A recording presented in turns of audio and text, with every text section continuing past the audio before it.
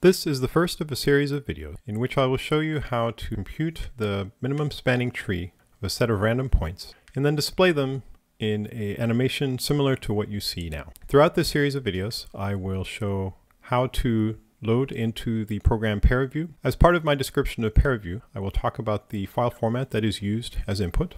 I'll talk about how to load up the data into it and create some of these color mappings that you see here.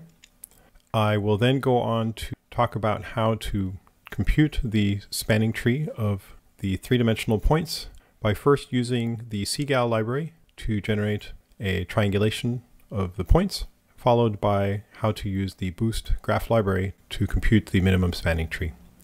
As part of my description of the Boost portion, I will go into some of the things that could be a little bit better documented in the Boost graph library, including things like how to pass parameters to the algorithms, how to wrap your own graph structure, as well as how to use the adjacency list structure that is provided with the Boost graph library. So I hope that you enjoy this series. Please leave comments and let's get started.